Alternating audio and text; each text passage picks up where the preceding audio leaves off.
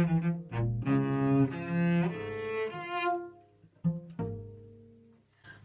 I'm Daphne, and this magical instrument here is called the cello. You can learn how to play the cello if you're in year 1, 2 or 3. And it's a fabulous instrument to play because it makes a lovely rich sound. You can play really high up notes on the cello like this, and also really deep notes.